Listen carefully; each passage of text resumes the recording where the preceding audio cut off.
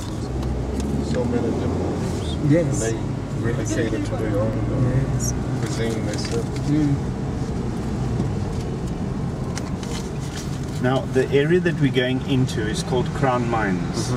Crown Mines is very important in terms of the history of Johannesburg, because Crown Mines is just next to an area called Langlaagte, and this reef that I told you of, this ridge rand, which carries the gold seam, breaks surface here.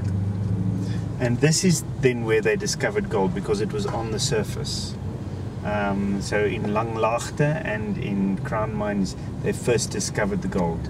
Now later they were able to follow that reef as it went underground to places like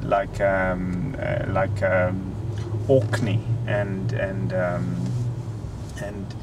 Carltonville, where that reef is more than 3 kilometers underground, making what was for many years the deepest mines in the world, where the shaft going down went down 3 kilometers.